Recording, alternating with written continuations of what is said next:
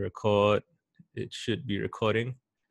All right. Hey, Sahil. For those of you who are watching who don't know, Sahil is the founder of Gumroad, which is the service that I use to sell my ebooks. So I'm very grateful that Gumroad exists, and I'm pretty excited to chat with Sahil.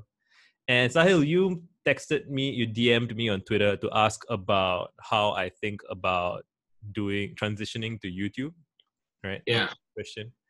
I'm looking at your YouTube channel now. I mean, we are basically at like the same subscriber range. We're both at like just over 1,000 subs. But the thing that jumps out at me is that you haven't kind of fleshed out your landing page itself. So like and the super cool thing is that when I search for you on YouTube, there's a ton of like conversations that you've had with other people. There's like all these interviews and podcasts. So the first thing you should definitely do straight away is you should create a playlist. So you go into your YouTube account and you create a playlist, and then you just add all of the videos or your favorite of the videos that you've done with other people, so that people who go to your YouTube page can see those videos as well. And I pressed cancel. And the other thing I would flesh out your about page, and I would put like, so there's all these little things that you can do to kind of make your page look more I want to say authoritative, but actually I mean, I guess like prolific maybe. Yeah, it's just little signals to show that you're serious, kind of, or that you are not that you know, because the question I find myself asking is like, what makes someone subscribe, right? Because you know, there's benefits to having subscribers the same way it's benefits to having Twitter followers. And I do notice there's a very interesting disparity between people who, well, I mean, so there are the very big accounts that are, you know, they have established brands, tons of subscribers. That's like, you know, they've succeeded so well that you almost can't learn anything from them because they have so much resources and they're doing everything perfectly. But if you look at like mid-sized accounts, or like, you know, people who have different quality videos. For example, I have a friend. She has like I think at least a couple of hundred videos on her YouTube channel, but she has, again, barely more subscribers than me. And I think the reason for that is because while there's a lot of content, she's not presenting it in a way that makes it easy for someone passing by to convert. Because they'll be scrolling through in like a split second and they're like, what is this channel? I don't know. And so you need to have like a banner photo, and you need to have, that's my belief. I believe that you need to have a banner photo that shows, again, that you put in that much effort. And the signaling thing, I think, is the idea that there will be good and relevant content to come.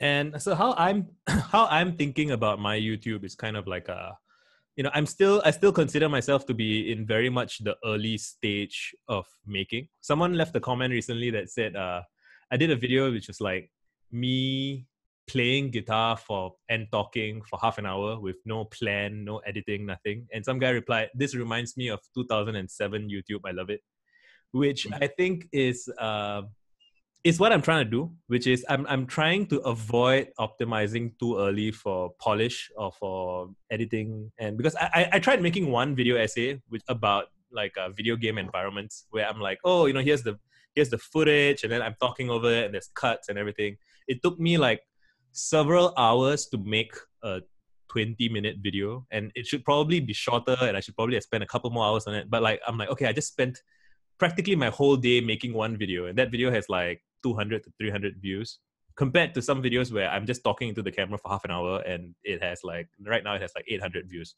which again, it doesn't seem like a huge deal at this stage, but based on my marketing background and my experience growing stuff, I find that there's very much this early stage where you don't have a huge audience yet. You might as well just produce as much output as you can with as little effort and overhead as possible, so that people can, you know, there'll be blessings that you'll get without expecting, right? You'll accidentally have a title that happens to be something people are searching for, and then you'll get like search traffic on that video, and then you can subsequently optimize. You can change the thumbnails later on, you can change the titles, you can add timestamps. But yeah, I'm actually quite excited for you. I think that you already have such a clear voice on Twitter. You know what you're saying. and you have there's already so much content of other people's interviews of you. So you could very easily, and in fact, I was looking up Gumroad as well, and like Gumroad doesn't have a YouTube account, I think, right? When I searched for, and there's a whole bunch of people who have made, because Gumroad is such a good product, there have been so many people who have been making videos about how to make money on Gumroad. And you could easily, if you wanted to, you could start a Gumroad YouTube account and you could create playlists that were populated by those videos if you wanted to kind of endorse it. I mean, it's up to you. You will want to do what is sensible for the brand. And then I imagine that in the long run, you will want to kind of celebrate creators from Gumroad, or you could do that in your personal channel as well. So it's up to you. I think Gumroad is very interesting in that it's a pretty small team, right? How many people do you guys have? Yeah, like 10, 15 people. Yeah, that's amazing considering the amount of hype you guys have, and deservedly so, because the product is like it's my favorite notification to get along Gumroad and Shopify. It's the only two apps that I enable notifications for are Gumroad and Shopify, because whenever I sell something, I get it. Yeah, that's the broad strokes of how I think about transitioning to YouTube. Do you have any questions? You want to talk about more stuff? Yeah. I mean, I think that makes sense to me. I think it's interesting because that's, I think, very strategically about Twitter and the funnel of Twitter, and like how important the profile is, the pin tweet is to, like a lot of what you talk about. But I never considered applying the same sort of, focus and thought to my YouTube account. I just haven't taken it seriously enough, And I think you're right. Like people want to see that you're professional. I think like you're really trying to make this, because I think a lot of people just like when I get a deck from a startup or anything else, like when there's just like quality there, like people respond really well to it, and it's not hard too. Like there's just not that many people who put in the work. Yeah, so and I signal of that. I think people also conflate professional with polished. And I don't think you actually have to be like, a suit and tie or beautiful lighting or whatever. It just needs to be, you just need to signal that you're taking it seriously, that you want to be continuing to do it. And yeah, I feel like seeing the way you use Twitter, I'm sure you already have all of the necessary prerequisites. So actually, like for me, I created my YouTube account very early on, like 2005. That was primarily as a consumer, I guess, of person who watches videos. But I did want to make videos, but at the time I had like a really shitty laptop with a really shitty webcam. And I made a few videos of myself playing guitar, but the audio quality was horrible. The video quality was horrible. My playing was horrible. So if my playing was good, it would have offset the other two things. But like my video quality was bad, my playing was bad. I didn't have a good time recording. I didn't have people to talk to about it. So it's like, if you look at my YouTube history, that's like sporadically every once in a while, there's a video like every 3 to 6 months or something, which is, I think it'll be funny to look back on like a couple of years from now. But video technology has gotten better over the years. So I'm right now I'm recording this on my MacBook camera, but I'm gonna be buying a proper video camera that a friend suggested. And so I have a mic now. Before I had the mic, the audio quality was worse. And it's just these little. I made like 15 videos before I realized, I should face the like now it's nighttime, but in the morning when I'm facing the window, the natural light from the sun is nice. And it's all these little things that I wouldn't make that. Like if somebody says, hey, I want to start a YouTube account, I wouldn't tell them any of those things. I'll just be like, make a fucking 100 videos, dude. Like you figure it out as you go. Like, oh, that thing is annoying me. What do I do to fix it? That kind of thing. And what else? So I think, my belief, the reason I'm making so many YouTube videos now is that, I feel like while there was like a first wave of the people who are kind of in the right space, in the right, they had the right skill set, they were adjacent, they were kind of in the right zone to ride the wave of YouTube. Like they kind of took off from 2007 until present day. And like there's this whole separate sphere of people who are good at making content, specifically writing, right? Twitter, blog posts, that kind of thing. But it's not that they can't make videos. It's just that it never occurred to them to do it. And maybe it's, and I started this kind of before the COVID/Zoom uh, giant change that's happening. But like, I guess this is my long-winded way of saying that the cost of producing video has gotten really, really cheap compared to a few years ago. The ease of doing it is it's easier than ever to do it, and people have not updated their understanding of that. And I'm hoping to change some people's perspective on this, because I also think that YouTube can, or just video content can be more intimate than writing in certain ways. So I consider myself like a writing first guy. Like my brain, I think in words when I'm typing all the time. But like there are things that I hesitate to write about because I can't control the way the other person will read it. And I'm sure you encounter this a lot on Twitter as well, where you tweet lots of short sentences that that some people can read uncharitably. And I think there's like tone and voice that comes out. Like if you're playful and if you're kind of or if you're hesitant about something, these are things that are easier to convey in speech and in like gesture than in text. So I bet that there's this whole kind of unexplored territory of people who are good communicators who haven't tried making video yet. And I bet there's going to be so when I talk about YouTube to people, they often tell me, oh, isn't it kind of already oversubscribed? Isn't it already like, there's already like you've missed the boat. Like it's already full of content creators who are, going to great extremes and lengths to try and like do controversial stuff or do extreme stuff just to get a few views. But I think that's the entirely wrong approach for like the people in our kind of sphere, which is that, the Gervais principle by Ribbon Farm, that blog post is like a very well respected blog post and cited by a lot of people. But if you go on YouTube and you search for it, there is no good YouTube video about it. So anybody who comes along and makes a good video essay about that, they will get like a ton of traction for it. And like I could list a whole bunch of blog posts that are well respected that would make that would do super well if they were turned into video essays. But these people don't realize that, because I think people who like to read and write also tend to just not be very comfortable with speaking and video. So there's that like kind of there's a chasm they have to leap across, and most people don't really do it because they're comfortable where they are. But like I think the rewards for doing it will be disproportionately high. And I'm putting my skin in the game. I'm trying to prove the point.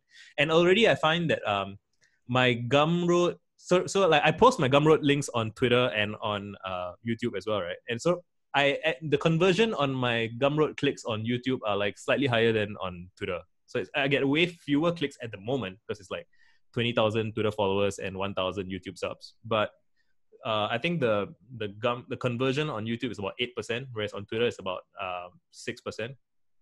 And if you look at, let's say you go on Patreon and you look at the list of people who are getting money from their patrons, the video creators are making a whole order of magnitude more money than the writers. So if you look at like Wait But Why, which is like a popular blog that people respect and admire, I think I can't remember the specific numbers, but it's like in the ballpark of maybe 8,000 to 6. It's like low 5 figures. And like the YouTube videos that make similar, like I think Kurzat's, I can't pronounce it properly, but it's the video that makes is the channel that makes content that's kind of like Wait But Why articles, but in video, and they have like a freaking 6 figures of it's the same kind of content. It's the same similar minds that producing it. But I guess again, if we are people who read and write, and we spend our time around other people who read and write, that becomes like our universe. And there's this whole bigger universe of people who, and if you ask the first group of people for feedback, like should I make videos, they will tell you, I don't really watch much videos. I prefer to read, obviously, because this is the reading crowd. But like there's this whole bigger sphere of people who watch videos and don't read. And I think it's really worth making the leap. We will see. I'm going to test it out and see what happens. If I play and when I first started doing Twitter thread webs, people were asking me like, what's the point of doing that? And now other people are doing it. So I'm pretty confident that, as we do more and I think it will be good. I think there can be a culture shift even. I mean, maybe not shift, but like as you get more kind of these thoughtful, or just any, I just want to see the whole space become more interesting and diverse. Yeah. That's No, that's really interesting. I mean, I think even with Twitter, people say, it's too late. Obviously, Twitter's been around for yeah, 10, 15 years, right? And constantly there are people. I mean, I remember talking to Ryan Hoover about this, where we were talking about Twitter. This is like last year or something.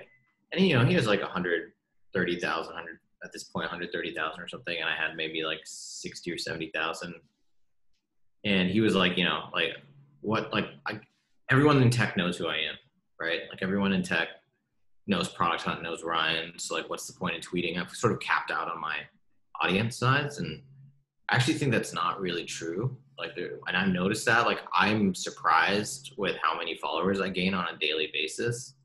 Hundreds of people often, even though I'm saying stuff that's like not crazy different than what I was saying a few months ago to kind of the same group of people. But there's like, I think we don't really comprehend as humans, like how large, like 7 billion, 8 billion people, like how big of a number that is, that we're not even close to getting like to sort of like a saturation point. And like, I remember looking at sort of Naval's growth, Balaji's growth, some of these really big Twitter accounts in tech, and realizing like how a lot of it was just a function of doing it for a long time, like starting, with 10, 20, 30, 50,000 followers 3 or 4 years ago is what gets you to 200, 300, 400 plus thousand, right? It's just time. And so I was like, if I want to do this, I should start now. I should start as soon as possible, because it's going to take time, I think, right? Which is like with YouTube, I have 1,000 subscribers. I started maybe like a year ago in terms of like posting actual videos. But that's what it takes, right? Like it takes, now I can gain 100, followers a day on Twitter or something, but that came from like, it took time to get to that level, right? Where like Twitter is kind of showing me to more and more people over time. And I think you're totally right. Like YouTube is way, I mean, I work in the creator economy, right? And so like, I know like that YouTube is by far the number one platform for creators in terms of attention. Sort of, if you were trying to figure that out, like what is it worth to a creator? YouTube and Instagram are both much larger than Twitter. Twitter is much smaller because I think, as you mentioned, because the way that people want to consume content is different. Not everyone has the same, sort of content curation, sort of like the same habits, right? Like books, right? Or like a best-selling book, like a book that absolutely kills it in the business world will sell like 50,000, 25,000 copies. Like that's considered if you sell that many in a year, you're like a New York Times bestseller, right? Yeah. Like you don't need to sell that many books. But a tweet that gets 25,000 likes, like that happens frequently, right? Like there's a lot more of those. And YouTube videos, like, it's an order of magnitude or two above that. So that's kind of why I wanted to get into it, was to, mostly about like, there's a huge market here that for Gumroad, but also just for my own personal stuff, like YouTube is such a larger playing field. And then also the barrier is it's sort of the level of competition is much lower, because Twitter, it's so easy to compete, right? You can just start tweeting, you can start typing. Anyone can do it, and I recommend everyone to do it, right? Like I don't mind the competition, but when you go on YouTube, it's like if you think about like how many tech CEOs, founders are on YouTube, like there's like 3, there's like a very I can't even name them, honestly, right? Like I'm sure there are some, right? There are, like I just don't pay attention to them, but like it's just none of the, there's so much opportunity there. I think the one of the difficulties is figuring out how to create content. I totally agree with you that like the number one thing to do is just start creating a lot of content and you'll figure out what the issues are, and you'll sort of solve the problems better than if you read like 30 books on the subject first. But I do think there is, like, I noticed this with my Medium post that I wrote last year, that like I put so much more work into that thing than anything else I had ever written. I put 40 to 50 hours just into like 2,000 to 3,000, 4,000 words, and it blew up, right? And so I do think there is sort of like the stochastic nature of YouTube too, where you might have like a single video that it might not be because you put it into effort, but you'll have like one video like it might take 100 videos to get to that one Yeah. video, Yeah. but that one video is going to take you from like 1,000 subscribers to like 50,000 potentially, right? Like, Yeah. and that you won't know that day when you post it that that is going to be the video. So I think that's like, I'm trying to figure, and I'm actually interested as like a founder and an investor now. Like, I'm really interested in companies like that are trying to kind of like, because the way I think about in that sort of space is you want to make video production easier and easier and easier and easier, where you can start to do things like the video essay kind of stuff, where you can have slides in the back and do, but it needs to be, it needs to add like a marginal amount of time to making a video instead of currently, you might talk to the camera, then you have to slice it up, and then you have to like pick and choose all the things and get audio over to, it's just a lot of the editing process is massive, right? Right. I think figuring out how to reduce that, I think, is going to be really compelling, especially because now you have live streaming things, right? So like, I think people are going to want the tools to effectively do what like CNN and NBC can do with teams of people, except you might have like one person, or you might be doing it yourself, right? Like, I don't know. I think I'm really interested, especially in the COVID era, like, because there's so many more people that are needing this, because way more people are talking to a camera every day. Right. I think there's so much, like there's going to be so many opportunities, so many companies that kind of solve these kind of problems, which I'm super, super interested in. Yeah. So like the wild thing is, even right now we're having a conversation on a Zoom, which like millions of people are doing at the same time. And the only difference is that I hit the record button and then I'm going to upload it to YouTube. And like, there's probably like 1,000 good conversations every day that's happening where the two people are not talking about whether it's 3 or 4 people. They're chatting about something that is interesting, that there's no reason to actually keep it private because lots of other people would also be interested in it. And then it's just, it's as simple as that. And but most people to think about. Yeah. Most people don't even think about it. And in fact, I wanted to bring up that I was having a moment of reflection and gratitude yesterday. Or was it earlier today? My sense of time is messed up. But like, I was listing out tweets that kind of made an impact on me. Yeah. And then I had been following you for some time, and I had, I kind of knew what you were about, and I knew about Gumroad. I think I had an account and I played around with it a little bit, but then didn't do anything yet. But it was that specific tweet that you wrote about kind of people feeling guilty about asking for money and something like that. And that was it clicked for me because I realized that, I have definitely put it at up to that point. I had been thinking about my work for way longer, and I had been I had seen people who put way less work and way less effort and whatnot into something and then selling it. And the only thing that kept me from doing that is purely kind of a internal psychological baggage hold up. Like, I think I was remembering that way back when I was a musician, some of us would criticize others for selling out or whatever. And it's just that realization that you can be, which is why I'm super excited about Gumroad still. And again, I feel like just as with YouTube, like the funny thing is, I think anytime anything happens, people feel a need to kind of have a response, and the response is calibrated on a roughly like a 1 to 10 scale of how good something is. But the actual scale is like, it's thousands or tens of thousands sometimes, but most things are kind of in that range. And similarly, I feel like things like you can have a YouTube account and you can have a Gumroad account. Like, I think even after you read like a positive review about it, people still underestimate what it can do. So like for me, I've sold like 700 ebooks, and even the crazy thing was I first started selling the ebooks at $7.99 US, which was I copied that pricing directly from Drill. I know Drill has his ebooks on Gumroad as well. And I was like, if people are buying a Drill ebook for $7.99, they'll also buy a Visa ebook for $7.99. And so I sold like maybe a couple of hundred books like that. And then someone was like, hey, why don't you just set the price to, whatever people want to buy? Like, just a throwaway comment. I was like, oh yeah, let's try that. And then some people every now and then would give me like $20, $25. And I'm like, holy shit, that one guy's comment like made me like hundreds of dollars, probably $1,000 maybe at this point, from like hundreds to 1,000. And the crazy thing for me is that it's not that I want to make money, but that, having money means I have the freedom to do more creative stuff. So it's really like it's like creative freedom at a few Yeah. clicks, right? And yeah, I'm really trying to get as many people as possible to see this. Like I don't even think that I am a like I don't think I'm a very good writer. I don't think I'm a very good video producer or whatever. Like if you ask me to honestly assess my abilities on a like a percentile thing based on everybody's abilities in terms of how good they could be, I'm probably like 70 to 75-ish percentile.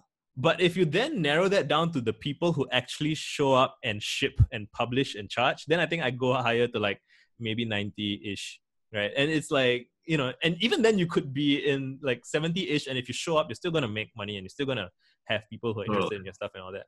But like, yeah, it's just I was reading Noah Kagan's interview with you. I mean, I didn't click on the video, but I was reading what he said. And he said that you described exactly what it would take for someone to work at Gumroad. Like you laid out the process of what you look for. And then he said, like you would think that somebody who gave it all away like that would be inundated with like hundreds of responses, but you don't get that. And yeah, it's such a, it's so counterintuitive. There's so many things that are so counterintuitive about this whole marketplace in general. And I remember thinking that even way back when I used to work at this company called Referral Candy, which sells referral programs to online stores like on Shopify, for example. And so we would get to see our internal data. We would get to see kind of who is buying what online, basically, because their friends refer and who's sharing referral links. And we would see how much revenue companies are making. And they're like all these unglamorous, not very interesting. I mean, it's like they don't look glitzy and famous or shiny or whatever, but they're like making millions of dollars in revenue selling. I can't even remember anymore, but like it's such normal products, right? It's so, and I'm sure it's true for like at Gumroad, you would see, I bet you have things like somebody writing about back pain or somebody writing about some specific niche thing, and they have like a huge audience and they're making lots of money. And yeah, it's and then you have that, right? The people who are making the money and the people who are surviving doing what they love. And then on the other hand, if you spend too much time in comment sections and stuff, which I do, you see all these people who are kind of groveling and frustrated that that there's no opportunity, or that there's no I mean, I don't know if I'm framing it correctly, but it's just if the people knew, like it's just when I witness people complaining about any marketplace, whether we're talking about like dating or we're talking about getting a job or we're talking about selling a product or whatever, I always feel like I'm in bizarro land witnessing the complaints. I mean, like, there are legitimate complaints as well, like when there's bad actors in the marketplace, for example, and stuff like that. But like the general sense of I can't find anybody, and like, I want to ask, like how are you looking? Like what's your search process? How many people do you talk to before you decide that nobody's interested? And it's like a few here and there, like one every day. Like like if you're really comprehensive and you're really resourceful and systematic, then like I almost don't see how you could fail. Like it's just, but that's me. I was watching another one of your videos with I can't remember his name, Shock, the some guy, and you were saying that for you it was like intolerable if you're at work and like someone tells you that you're supposed to work with somebody else that you don't like or whatever, like that kind of thing. But most people kind of tolerate it. And then it's like having that experience, it's like you don't want to be rude. I mean, I don't want to be rude to people, but like I think I had a tweet that was something like, people don't really want to solve their problems. They kind of just want to talk about their problems and then continue making shitty decisions and complain about the consequences. Which again, I try to frame myself as this very optimistic, friendly, supportive, nice guy. But like there are some truths about the way the place is that if you don't acknowledge it, then it's just anyway. I went off on a tangent. But I mean, you're right. I think you're correct. I mean, the truth is, people are where they want to be to a degree. As you mentioned in the beginning, you were saying, people sometimes say, life's not that bad. They're existing. Life is fine. And it takes a lot of work to like change things, right?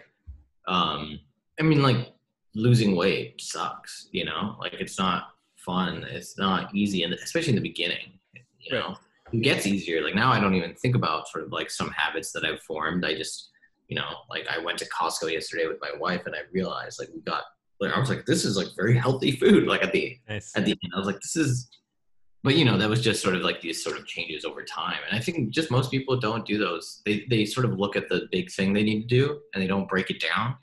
If Mm. you can break down, so like painting is a really good example of this. Like if you really you can break down a painting to a level of steps that anybody could follow, right? Like you could take the most, like the Mona Lisa, and you could break it down in a set of steps that anybody could basically go through those steps and sort of recreate Mona Lisa, right? That's possible.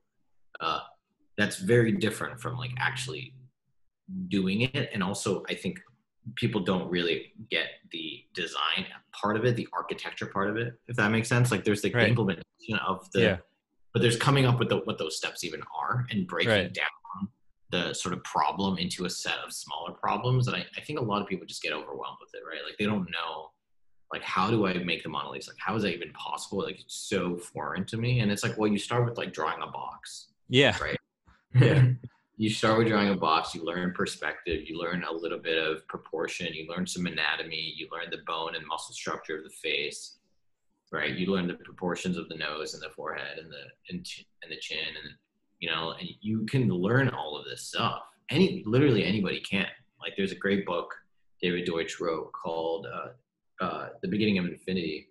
Right. The first like 6 chapters are Yeah. phenomenal, and he talks about this idea of humans being universal replicators, right? Where we can Right. basically take anything and sort of reason about it. We can Mm. like, this is sort of a thing that only humans can do, and it's like very interesting. And I guess his sort of point was, people keep thinking like, oh, humans are kind of like there's going to be things after humans, like there are things stupider than humans, there are things smarter than humans, but there's sort of like this binary thing that's happened somewhere in the past where we can now sort of we can basically do alchemy, right? We can take sort of like a set of messy atoms and create like the internet, which like basically like that. There's nothing more. Like our brains are able to comprehend. Like evolution didn't lead to the internet, right? Like there's no way that like our genes produce the Right. internet. We sort of like operate at a level we've sort of escaped our sort of physical bodies in a sense. And I'm going on my own tangent now, but I just think that there's sort of like Yeah. I I think actually have people a. underestimate how much they can comprehend over Right. time. Yeah. Yeah, I have a funny David story as well. So I have a read.gift account, which is by Jaju Sam. I don't know if you know him. He's Oh this yeah. kid. Yeah. And so it's an app where you can just list out books that you'd like and people can buy them for you. And somebody bought me The Beginning of Infinity. So I did what I usually do, which is I made a Twitter thread while I was reading the book. And it turns out that I have a mutual friend with David Deutsch, and she linked us up, and we have a video on my YouTube channel where we're discussing The Beginning Oh, of that's Infinity awesome. on my channel. Yeah, and it's Oh, like it's such a like, if you told me that was possible, I mean, I wouldn't have not believed it, but like, it's just, again, it reminded me of why the internet is so magical. It's like I'm not a physicist, I'm not a professional interviewer. I was just some earnest nerdy guy tweeting about what I liked, and like, there's every tweet there's a chance that you might get connected with someone else about totally. something, and like if you knew that, like, it's like I was talking to my wife recently about how so as my account kind of grows, I have like the I want to be honest about like the costs of becoming more and more of a public figure, or becoming more and more thing, which is that the surface area of that you come in contact with of the public gets larger and larger, and it becomes more and more inevitable that some people will interpret whatever you're saying in the worst possible way. And like, and I try to integrate everybody's feedback and criticism and whatnot into my worldview and my thinking. Like, that made a lot of sense when you're like small and you're starting out, but as it gets bigger and bigger, like, you start getting weird responses that even if you consider it, it can drive you a little bit crazy. And the one that I kind of think about a lot is like, so every so often somebody will call me like a narcissist or a sociopath, and I agonize about it. And the funny thing is, I know that a real narcissist would either agree or they would disagree. They'd be like, yes, I'm a narcissist, or no, I'm not a narcissist, and that's it.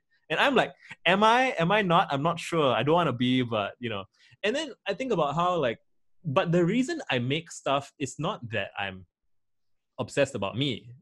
I talk quite a bit about me because me is the stuff that I know very well, right? But like I'm Oh, curious about everything. And it's like, if you see the world the way I see it, which is that literally every single thing around you is like an opportunity to connect with someone in the world with 7 billion people, like then it's, to me, it's almost like the efficient market hypothesis thing, where people are saying, if there's a $20 bill on a crowded subway or whatever and no one's picking it up, like that's something wrong there, because everyone would pick up a $20 bill for free immediately. But like the way I see it, I feel like we are swimming in unpicked $20 bills, but nobody knows that they're $20 bills. And like, I don't you see know them.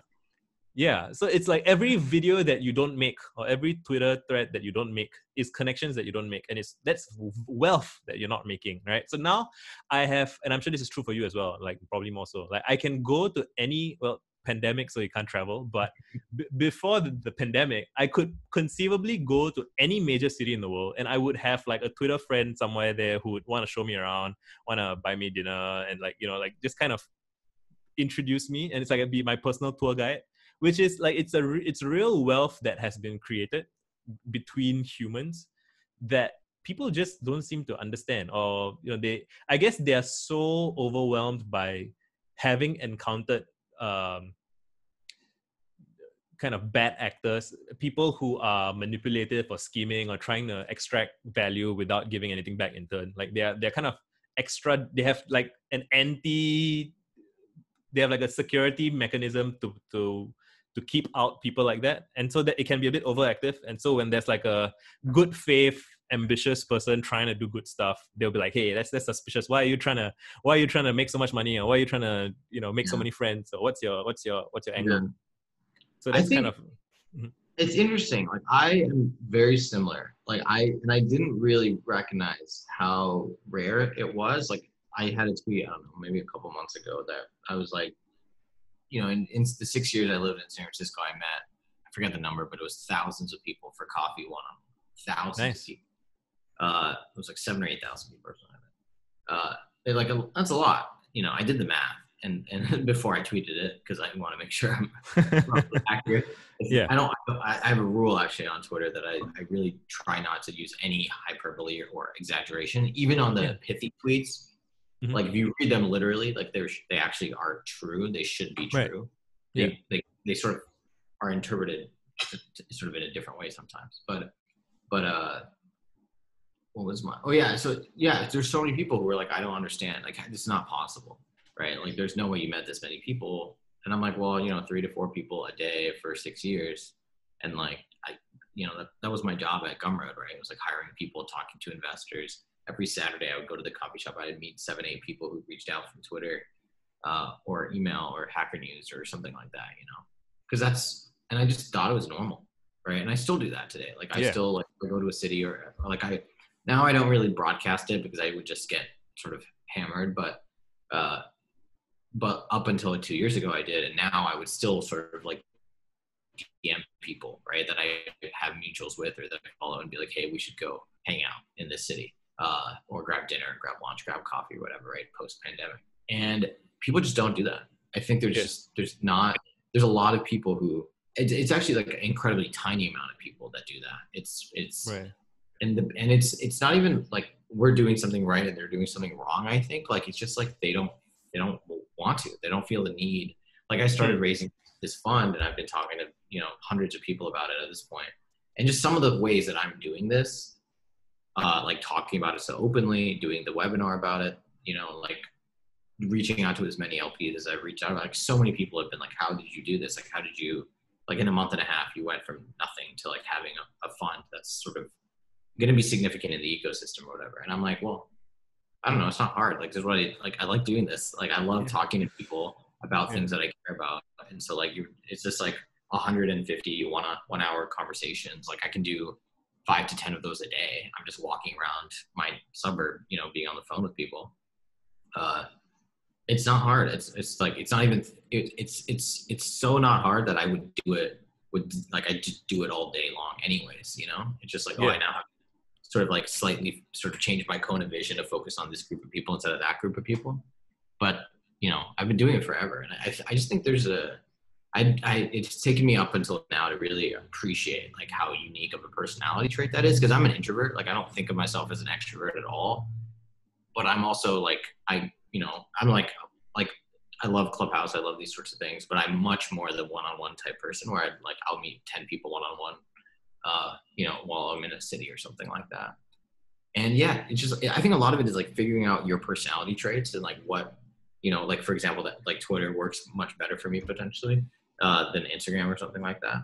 And figuring out like what is the match, right? Like what is the sort of you creator kind of platform fit, I guess, right? Where you're like, I do believe anyone can build an audience. Anyone can sort of earn a living doing what they love. It's like figuring out like what do you like doing then, right? Like what do you love doing?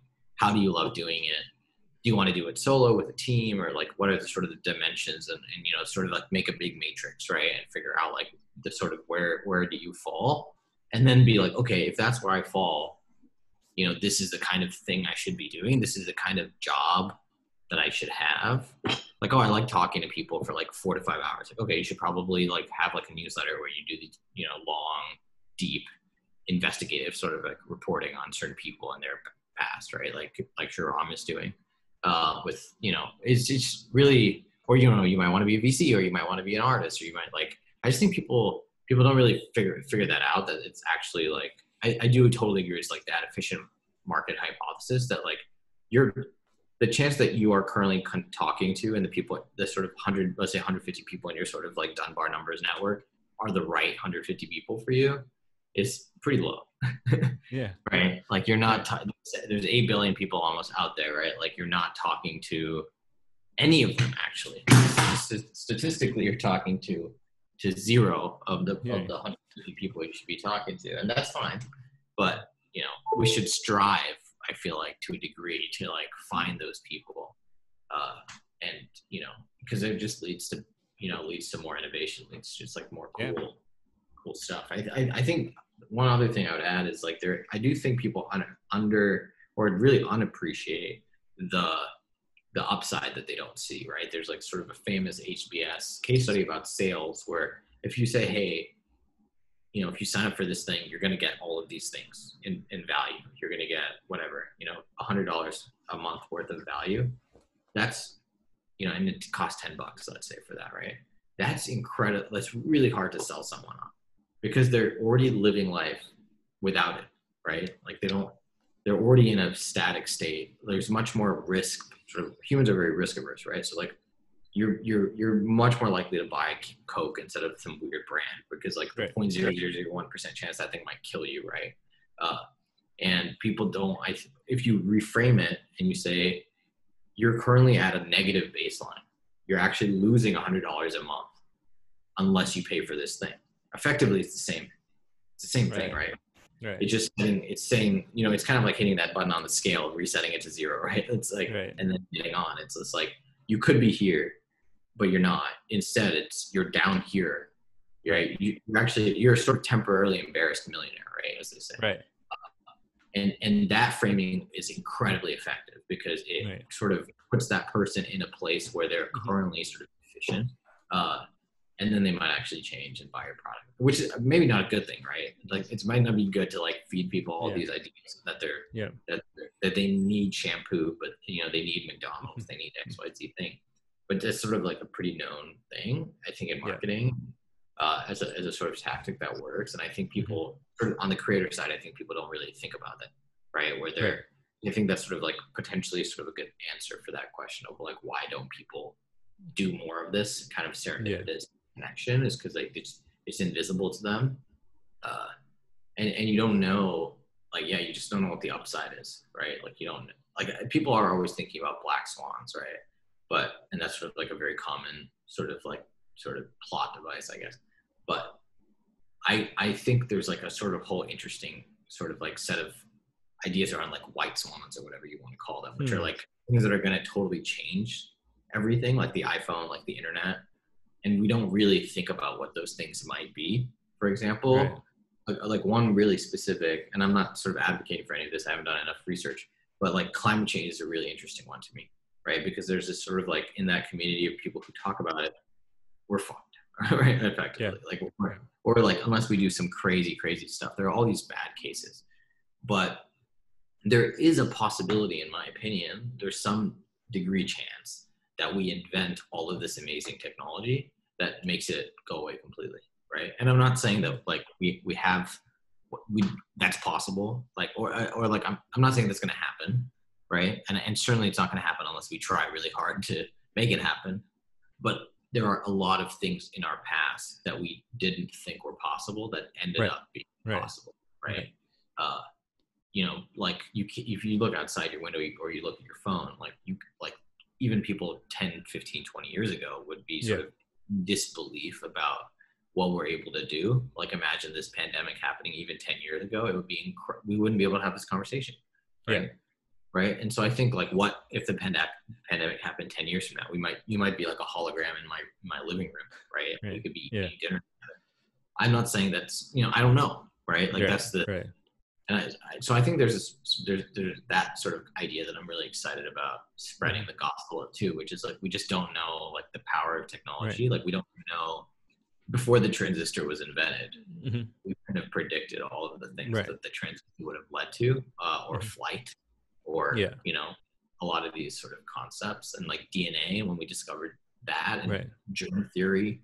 Mhm. Like there are a lot of things we're doing right now that make zero Right. sense and like we'll look back on and be like what the heck, like Yeah. that's the way we made friends, or like that's the way that we learned, or Mhm. that's the way that we fought wars. Like it just so many things I think don't make sense, or like make sense to us, right? But like in 20, 30 years people are going to be like what, really?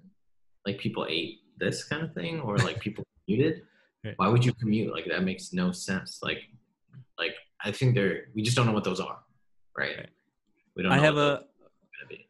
I have a kind of complementary frame to that, which is so my approach for a lot of things from based on like my personal inquiry and introspection. I came to and my experience kind of building social networks with people is that a lot of problems, a lot of wicked difficult problems are basically coordination problems, which means that it's like it's like many people know the solution, but like because you can't coordinate everybody to kind of do it together at the same time, then it's not happening. It's the same as it's not working out.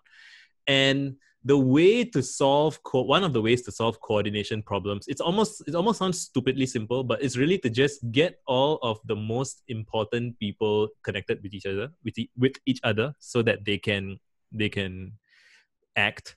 And our imagination about our social imagination, our cultural imagination about what groups of people can do is staggeringly limited by our very recent memory. And some people are talking about, I know that in the Valley, for example, there are people who are kind of revisiting the Apollo space program and the Manhattan Project and trying to study those. And it's like, yeah, if I have this whole research project of my own, which is like golden ages throughout history, like the Baghdad House of Wisdom, when Indians invented zero.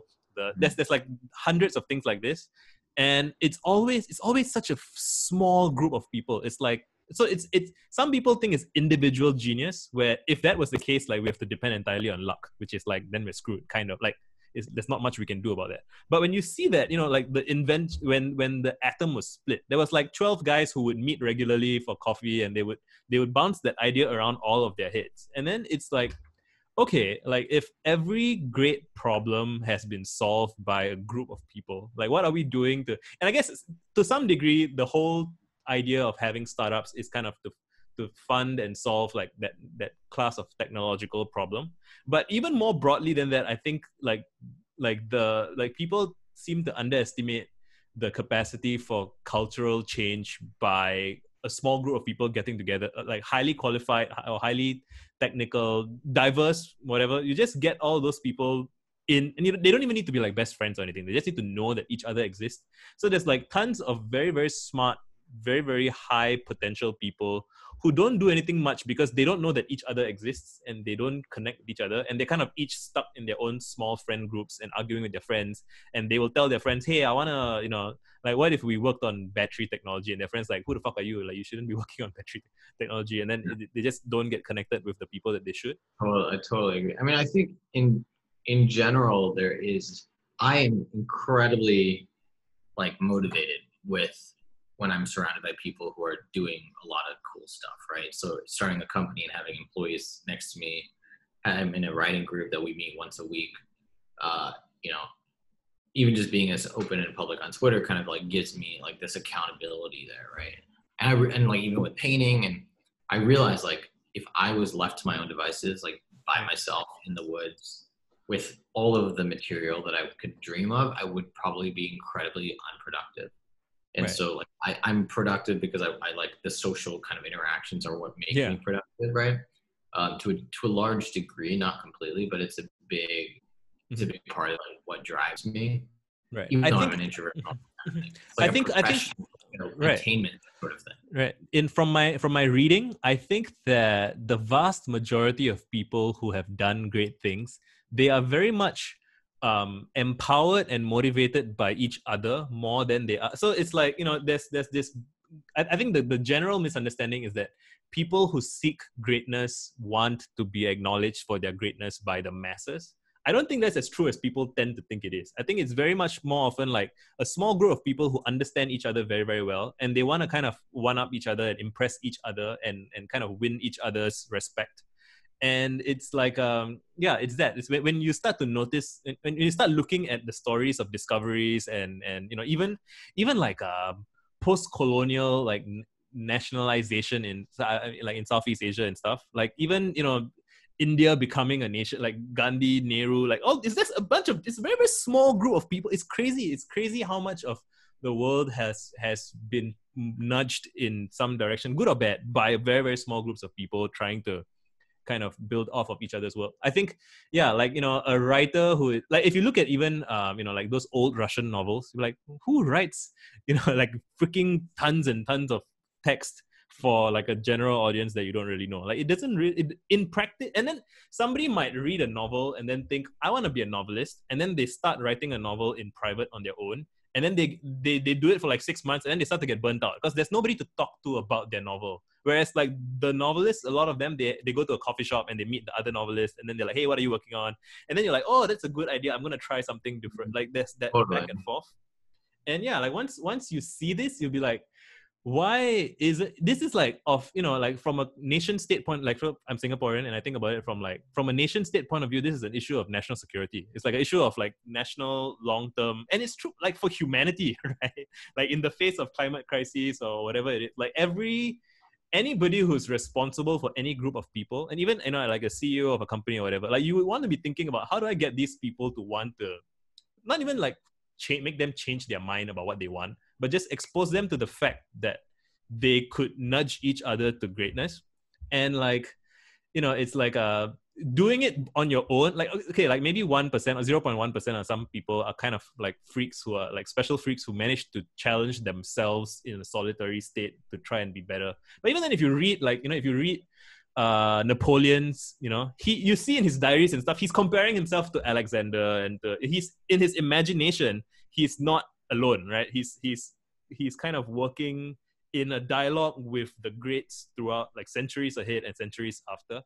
And that's even like what you were saying earlier about kind of the project management of how do I make Mona Lisa happen. Like part of it is also like, who are you doing? What are you doing this for, right? Like, is it if it's just to gratify your own taste, you can probably be quite happy kind of just having fun at some local level, which is, again, that you can have a very good life that way. You can be a good friend, good husband, good father, have a good life. Your funeral will be beautiful. Everyone will love you. You can be proud of that life.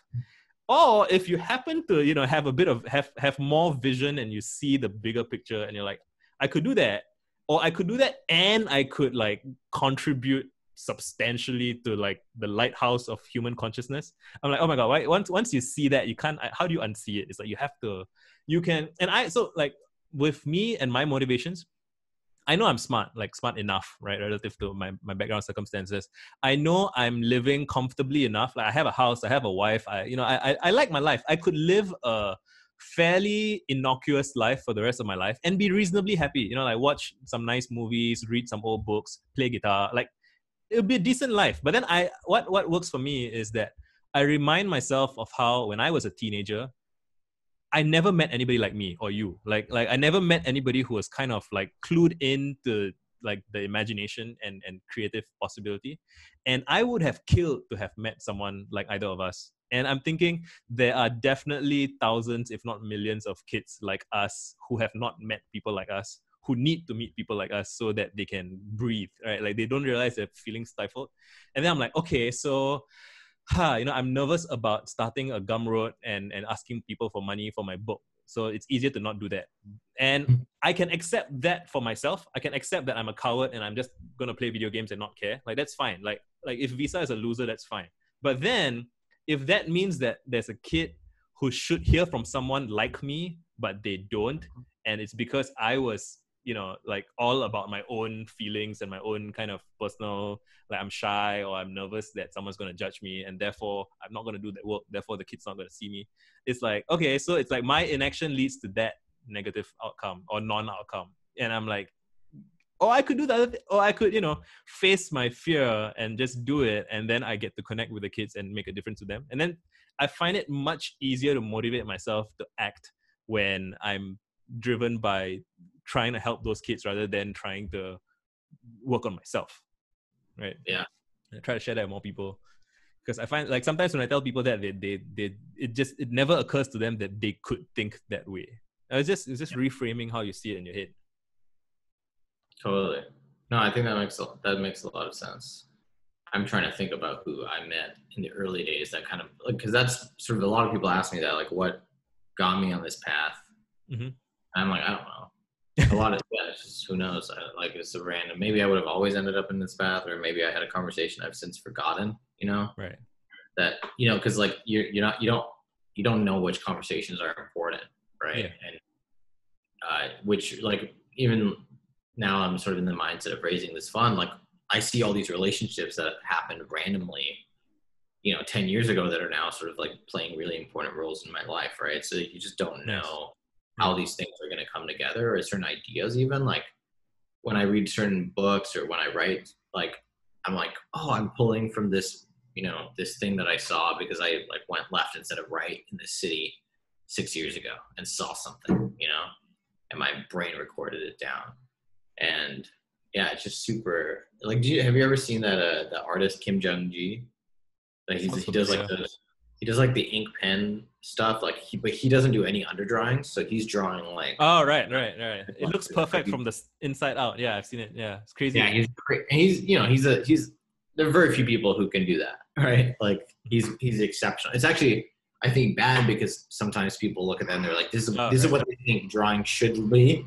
Yeah. They don't realize like no, there's all these things happening that you don't see that are like that it's sort of leveling on top of. The scaffolding is in his head. Exactly. It's all of the underdrawing and the perspective and all that stuff is happening. It's just happening. He's able to visualize it on the paper, which I can start doing now that I've been painting for so long.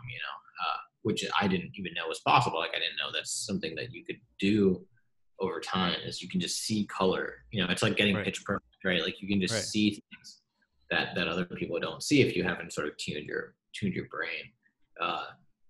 But I forgot where I was going, but yeah, I think people underestimate like how those sort of things will come together over time, and sort of how they might fit in, and so people just don't start building those things, right? They don't focus on building a network. Like when I talk to founders who are starting companies, like I think one of the big mistakes people can make is they only start talking about things and meeting people and talking to customers when they're ready to start a company. Yeah. And so they're like, hey, I have an idea. I have this awesome thing. It's great. And I'm like, cool. Like, where is it? Can I play with it? What have you learned since you started working on it? Can I talk to some customers? Blah, blah, blah. And they're like, I don't have any of that. I have a cool, like a little app that you can check out or something. But I think it's like the people that I often want to work with are people who have this problem or interfacing with these people or building these different prototypes. I didn't start a company. Like I'm still sort of on day one of that, but like I have all of this context on this problem space. Right.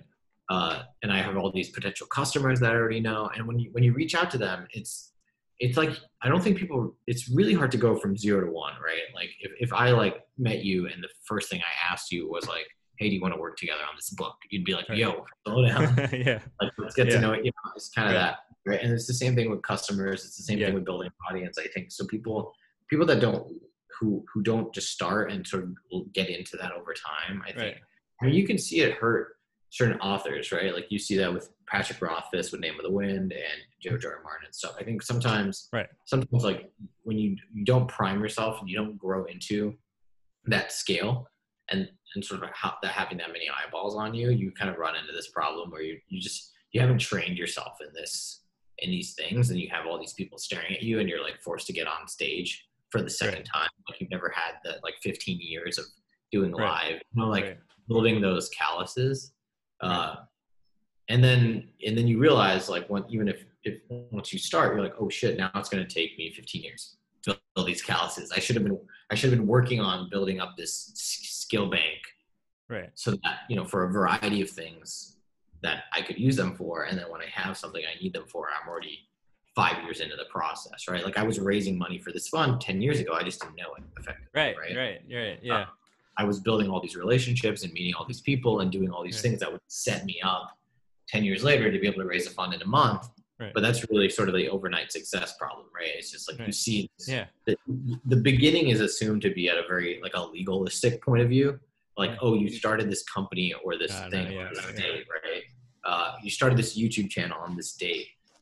But it's like totally arbitrary, right? Like that doesn't mean anything. One of my riffs with my friend Sonia is that we are always recruiting for some expedition that we don't know what it is yet.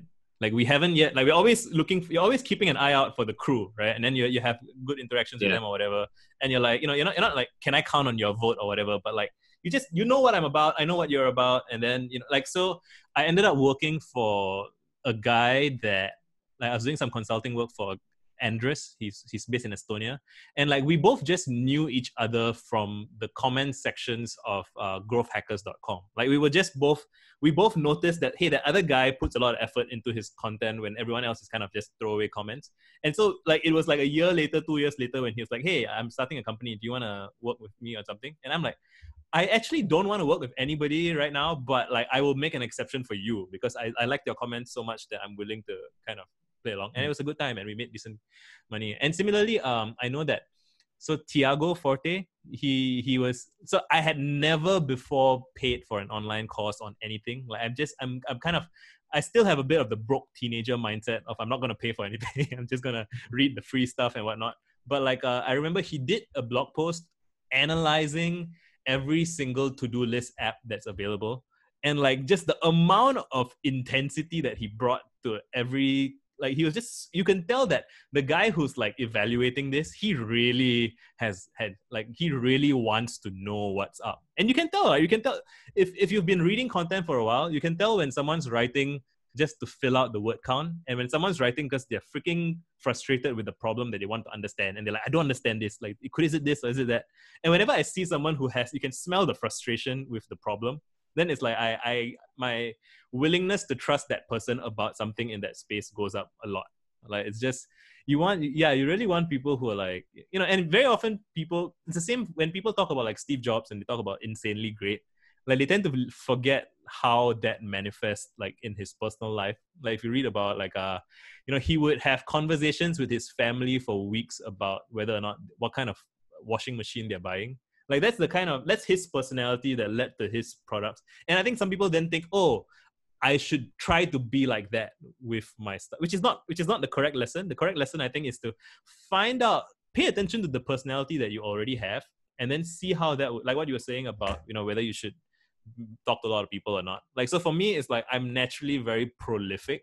And so any job that I would do that, let's say, requires me to not be, like I'm gonna do horribly at it. And any space I can work on where I can do 10,000, 100,000 tweets or make 10,000 videos, like I'm gonna benefit because I have that inclination. It's just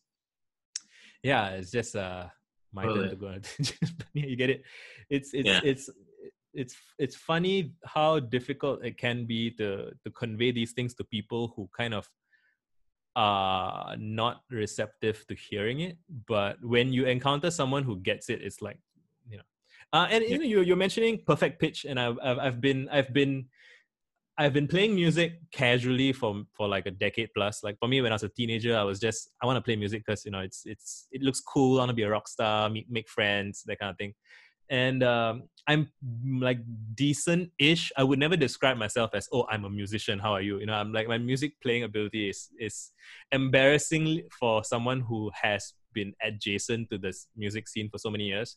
But recently, I just, like, you know, I like playing the guitar and I'm decent at it. And like, what's stopping me from getting better? I can, if at any point in time I decide to get better, then I just assemble a little project of what I'm going to learn and what I'm going to focus on and blah blah blah, and I can get better. So I thought, let me do it. I haven't done it in a few years. Let's see if there's any, you know, any gains I've gotten on my personal end that's nothing to do with music that's going to benefit my music. And it turns out it's true. So I, you know, one of the things I did was I looked up the musicians that I most admire to see what they said about it. And two of them, one is Victor Wooten, he's a bass player, and one is Guthrie Govan, he's a guitarist. And both of them are incredibly technically skilled and gifted. And they both have the exact same kind of pedagogy, right? Which is that they both said music is a language, and just think about how you learn English or whatever is your first language. Like you don't go to grammar school and study prepositions and verbs and whatnot. Like you just practice talking with other people. And when you're a child, you know, Yeah. you speak in you speak in simpler language, and you know your parents will help you by speaking simpler to you and speaking more slowly so that you can kind of fit in, and you try to imitate and you experiment, and over time you get better and better at it.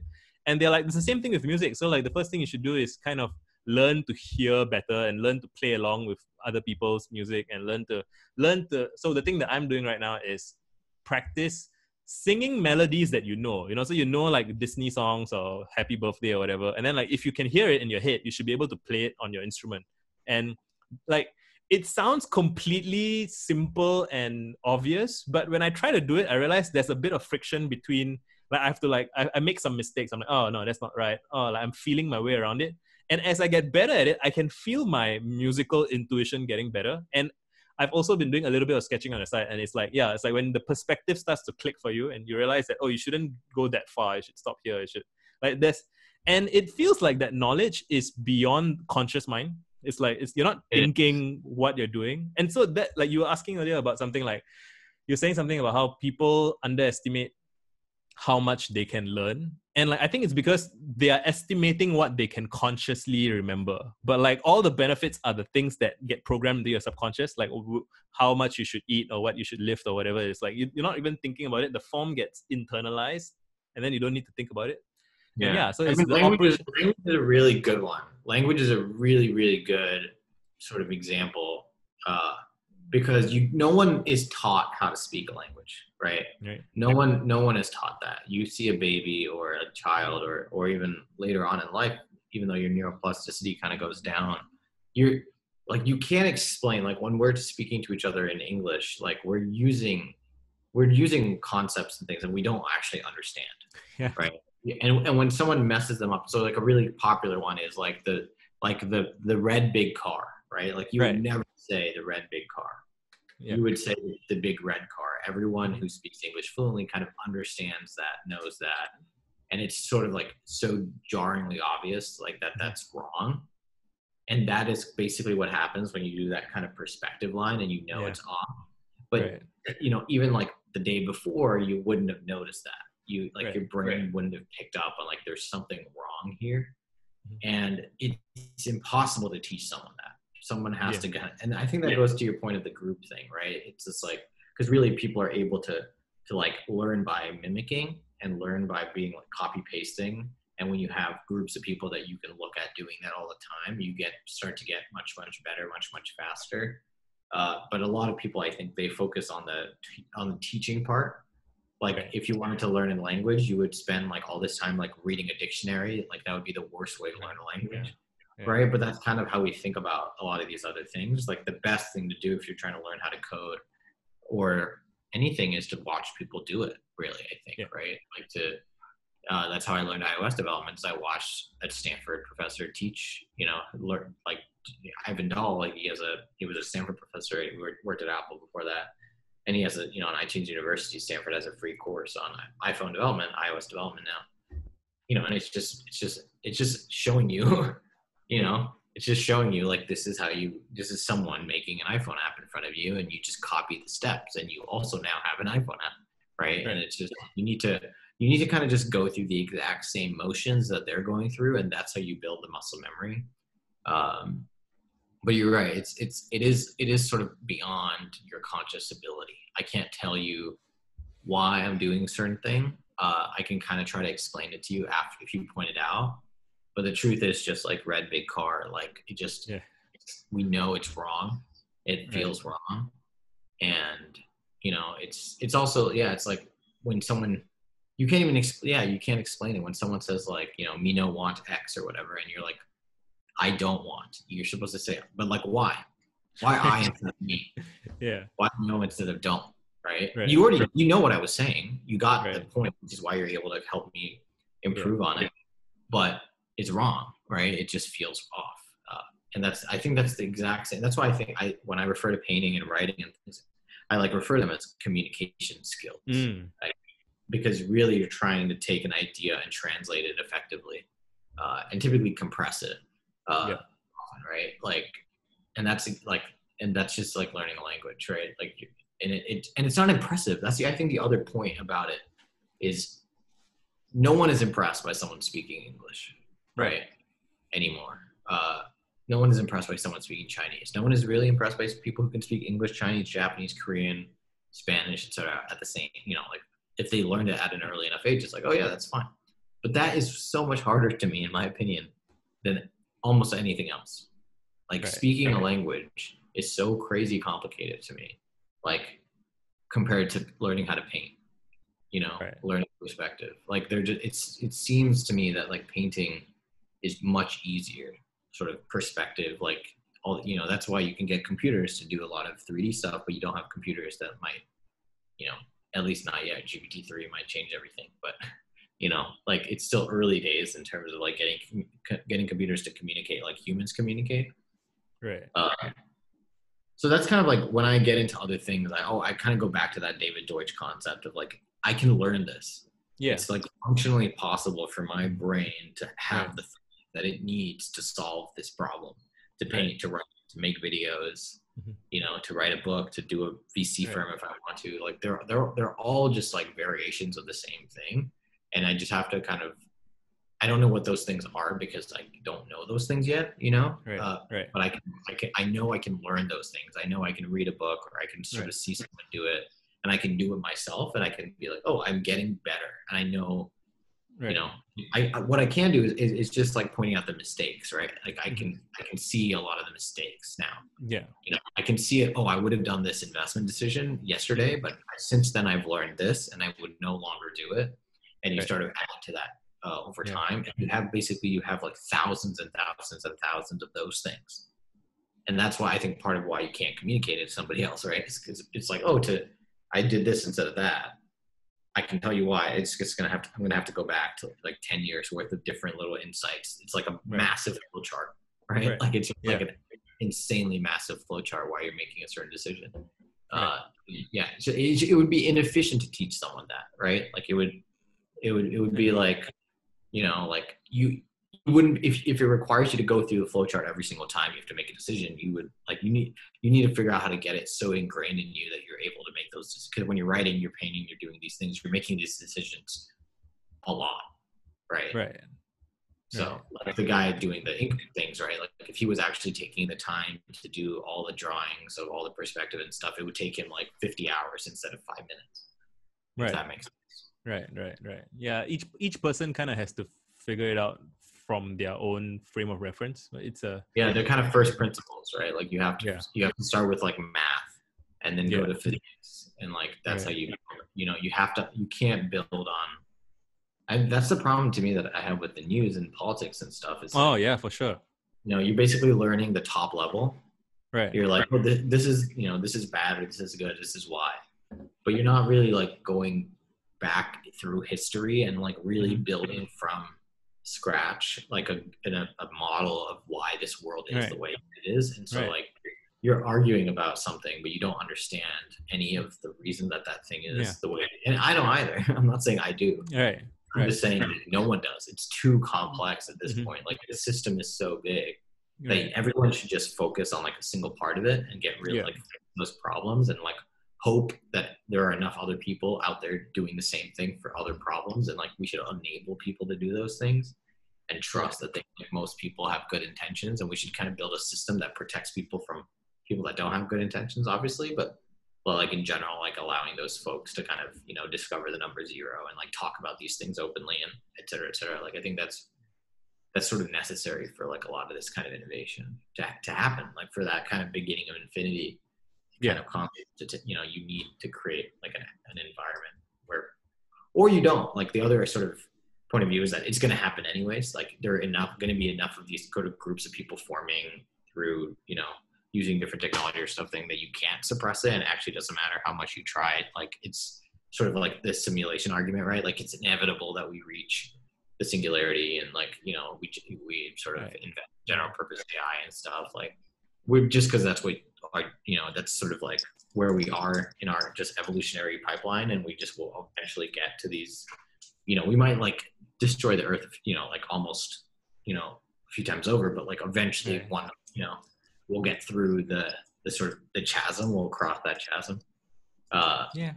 Yeah, I don't know.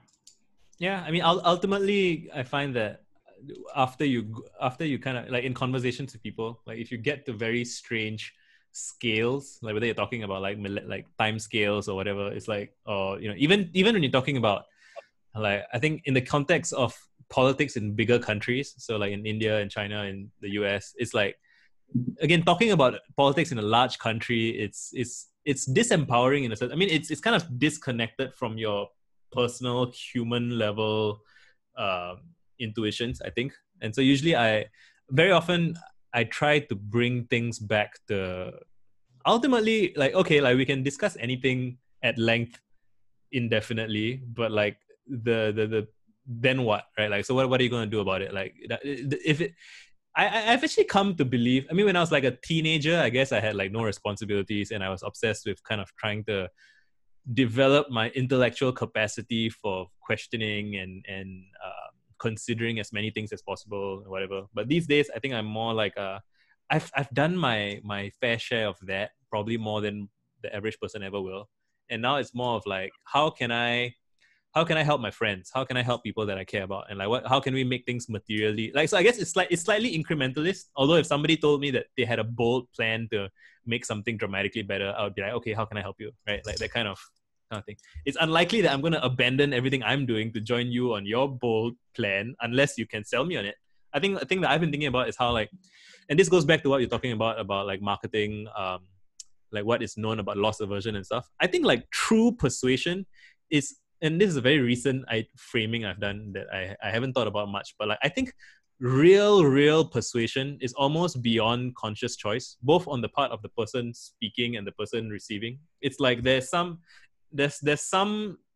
again, maybe it's similar to the big red car kind of thing, where if you're trying to persuade someone but you don't have that it's hard to not get a bit wooey about this, but I think it's a matter of like conscious and unconscious knowledge and what you know and what you don't know. So if you don't have the unconscious knowledge or the subconscious knowledge about what you're talking about, someone else who is who is, you know, kind of clued in, and as long as they're not like a clueless person who's just going to go along with whatever someone else is saying, like if they are a moderately skeptical person, like whether or not they are persuaded is dependent on whether or not like they detect that you are telling the truth about the thing, if you get what I'm saying. So it's just I mean I approach that kind of after agonizing for a while about the nature of persuasion and trying to persuade people of things and trying to be charming and trying to be authentic and all of those things. And I've come, like, it's very funny. It's one of those things where like it's like you go on a big journey and then you find out at the end that the thing that you're looking for was with you all along, that kind of thing. It's like I'm a marketing guy, I'm interested in philosophy, I'm asking a lot of questions, but at the end of the day, like when you finally exhausted all of your options and considerations. It's like whether or not people believe me about something, it boils down to like it's almost out of my hands. It's almost like there's all the stuff you can do, and then the final leap is a kind of chaos, a kind of madness. And I find that there's a certain zen kind of a calm to it, like a kind of acceptance. Like you do everything that you can do, and then there's a point where you hit ship or whatever, and then it's like what happens beyond that is no longer up to you. And like being aware of that for me is just something that I've been thinking about recently, because I guess I agonize over like bad outcomes. And I'm like, could I have avoided that? Like to some degree, yes, but also sometimes to some degree, no. Like if there's like a statistical probabilistic, like you talk to 1,000 people, one person's gonna rub you the wrong way or whatever. Like you shouldn't overcorrect and try to make sure that that never happens. Like some unhappy customers is like necessary almost. Like so just kind of coming to terms with that. Totally. How have you felt about, as you know, so in with regards to making Gumroad, I think is something that strikes me as you being someone who's kind of further along a certain kind of path than me. So I haven't started my own. I mean, okay, I have like a t-shirt company with like another guy, but it's not, you're facing like how many, like thousands of, how many users do you guys have? Like the tens of thousands, hundreds of thousands? Yeah, tens of thousands of right. creators. So what's that been like for you? Like facing tens of thousands of creators? Like what's the psychological, it's a kind of extreme sport, right? Like just and interfacing with so many people. Yeah. I mean, sometimes I forget. Like I try not to even think about that too often.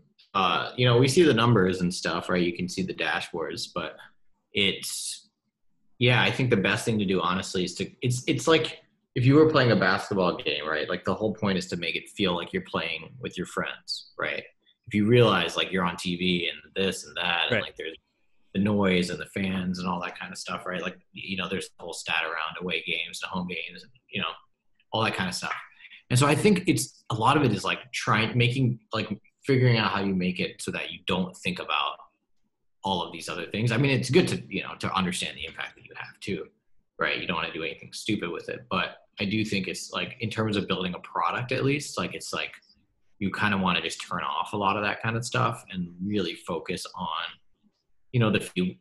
the few conversations that don't scale every week that are similar to the ones I was doing 10 years ago. It's just it's really identical, really, and everyone is in that. The interesting thing is I'm sort of talking to, it's a different set of people all the time, but everyone's in that sort of in a specific part of their career, right? Like I'm not talking to Taylor Swift, I'm not talking to like total noobs. I'm like kind of talking to this people who are going from 0 to 1 and in that kind of place. And I've been doing that for so long, right? So like that doesn't change things too much. But yeah, I don't know. I think that the nicest thing about it is I feel like no matter what, every single day I have is productive, right? Because like as long as like at a minimum, I have helped creators make $400,000 to $500,000 today, right? Yeah. So like I think it gives me a lot of freedom to kind of go pursue other things and explore. And I think a lot of that does end up coming back to help Gumroad, and builds my audience, builds Gumroad's audience, builds affinity for the company. Kind of going into that kind of like the white swan. Like I don't, there's some positive stuff out there for the company. I just don't know what it is yet. And I think like it allows me to focus on that, like at a level that most people like they might wake up and they feel like they're starting at 0 unless they do something, like unless they go out and make something happen. And I really like that. Like it makes me feel very comfortable. Like I know if I just wake up, I like go on Slack, I go on email, I make sure everything is good to go. I like it's easy. It's like easy to have a large amount of impact for me at this point. And so I think it allowed me to think about, well, how do I sort of experiment on this other stuff to increase my impact by like 10x or 100x, right? Like what's the next leverage point for me? And like the next leverage point is only interesting if it is like a big multiple of what I can currently do, if that makes sense. So like starting this fund or like tweeting or, writing a book or whatever, like those are ways to kind of sort of figure out what's the next kind of level. Cause I actually think growth is kind of like a step function. Right. It looks like this when you zoom out, right? This kind of curvilinear thing, but it's actually like, it's just these jumps it's like, if you really break it down, it's one by one, right? Every single person who follows you is a one little increase. It just zoomed out. It looks like this curve. And so it's like figuring out, I think it's like never forgetting that, I guess, that like your relationship with Gumroad is like one relationship with Gumroad. And like, we're never like, it's like the Gumroad is just a collective of those experiences happening. Yeah. And so I'm really focusing on like, what does that experience look like, feel like, what does it allow people to do? Not getting so consumed about like, how do we help like 100,000 creators do this? It's like, let's just focus on this single experience for this single creator, make it really, really great. And then this sort of the score will take care of itself, right? Like that kind of stuff will figure itself out. It will, we'll either do a great job, we won't do a great job, we'll be a massive company, we won't be a massive company. That's all random, right? To a degree. Like I can focus on what we know how to do really well. It's like writing a book, right? You could write a phenomenal book that does nothing or does okay, or you could write like an open book that does phenomenally well because of some weird confluence of events, and you just can't predict that. So I think it's almost like, let's not focus on like VCs and all these people ping me all the time. It's like, what do you want to do? What do you like? And I'm like, I just want to make Gumroad better. Like I just, we're launching memberships. That's going to be awesome. We're going to start competing in that space, which is going to be interesting. But it's about building the best product that we can do for that use case. It's not about winning the market or like about getting to a certain size. It's about like, can we really be the best product for that use case? And I think we can. We'll see. But I think we have a shot. And that's kind of how I think about it, which is, the same as if we're 10 times bigger than we were today, right? Like if we were processing $4 to $5 million a day for creators, hopefully my life would be pretty similar to what I would be able to do this Zoom call with you and we just chat, at like 9-10 in the morning, my time, right? Even though there's all this volume happening, right? That you can't see flowing through the air, every second. So that's interesting. That's nice to hear as a user. Like I always think that it's so unfortunate that so there's this general understanding about kind of the life cycle of products in just all kinds of products, including just eBay was once great and then it became not great. PayPal was once great and then it became not great. So just the sense of it seems almost inevitable that there's like a golden age for some product where all the right people are at the company and they are excited to work there and the technology is right and everything's going well. And then there's like a general understanding of, eventually it's past its prime, the good people leave maybe, or like there's some new technology that they should be adopting, but they're not. And like, I don't know the specifics of it, but like, I don't know. It's just, I feel like, I've done a bunch of reading about this stuff. I've talked to a bunch of people about this stuff, but I still don't have like I don't have like a coherent kind of, unified theory of great products. It's just that I know a good product when it's a good product, and you can kind of tell when it's not anymore. So like Quora used to be a good product, and then along the way, a good community space, blah blah blah, and then eventually it kind of stopped being that. And like you can try and construct some explanations, but there's a certain I don't know, maybe it's pressures from VCs, maybe it's scaling issues, but I think honestly, I think we just have a desire to grow. I think VCs are a part of that for sure, but there's just something innate. I see it because I fight it, Right. I get the kind of like, I get those feelings of like, oh, we can be 10 times bigger. We can be better and bigger and bigger and bigger and bigger and bigger. Why? I don't know. I read books on stoicism and I'm familiar with like the sort of costs of going down that route and nothing matters and whatever, right? We should just be meditating and listening to our own thoughts all the time. But inevitably, like that stuff does drive me to a degree, and that's okay. It just what it is. Like it's I'm like a monkey, and there's like there's a bunch of sugar over there that I want, right? Like there's just some inherent things that are sort of forcing my hand in my behavior, and like I don't think that's necessarily bad. I just think being aware of that happening, like, oh, it's interesting that this this thing is driving me in this way, right? Like it doesn't have to be bad. It just is, Right. It's more of like, I guess, being mindful of the consequences and not being like, so again, like eating junk, like I don't relate to anybody who's kind of like, I will never touch any junk food whatsoever because it's just bad. I'm like, like you can have a pizza. It's just like be careful that you don't spiral into becoming kind of a sugar addict and you're not even enjoying it anymore, but you just feel like that's what you need more and more of. And like like if you do this and you have to balance it off with something else, and then you do that, and then you kind of can keep playing. I guess it's a bit of a finite infinite game thing where like if you enjoy the game, you want to continue enjoying the game, and so you might like try something different or push yourself in a certain way, but like you just have to recenter that you're still enjoying the game, I guess. Like so I approach that, I guess, with I face that a little bit in terms of, let's say, growing my Twitter following, for example. Like as a marketing guy, I know what I would have to do to kind of grow fast, but I kind of deliberately choose not to. I mean, I think if I had a company that I was trying to get more like eyeballs on, I would be more assertive in doing something close to what you're doing. But like for me right now, since I'm not doing that, I'm kind of trying to optimize for keeping my mentions interesting.